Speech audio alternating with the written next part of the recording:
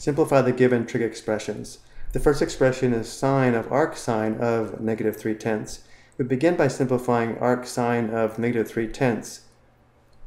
The arcsine function has a domain, or set of inputs, of all the possible sine function values, which are on the closed interval from -1 to +1, and the output or range will be an angle on the closed interval from -π/2 to +π/2. So the arcsine of -3/10 is equal to some angle that's called angle y, such that the sine of y is equal to -3/10. And because the sine function value is negative and the angle y must be in this interval, we also know angle y must be in quadrant 4. But because arcsine of -3/10 is equal to the angle y, we can write the expression as sine y. And we know sine y is equal to -3/10, and therefore the entire expression simplifies to -3/10. And again, this is because arcsine of -3/10 is equal to some angle y where the sine of y is equal to -3/10, and the outer function of sine is asking for the sine function value of the angle y, which again we know is -3/10.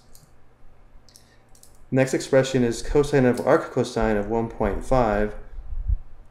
The Arccosine function has a domain or set of inputs of all the possible cosine function values, which are on the closed interval from -1 to +1.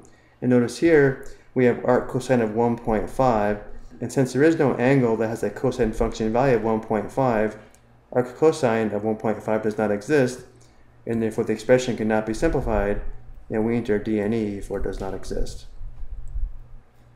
The last expression is tangent of arctangent of 5.4.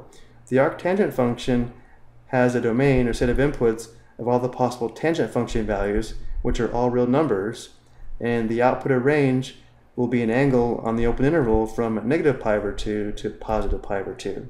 So 5.4 is in the domain of the arctangent function, and therefore arctangent 5.4 is equal to some angle y, such that the tangent of y is equal to 5.4.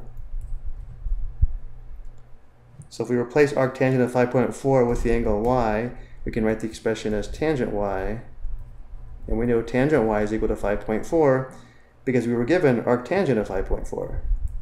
So the expression simplifies to 5.4. I hope you found this helpful.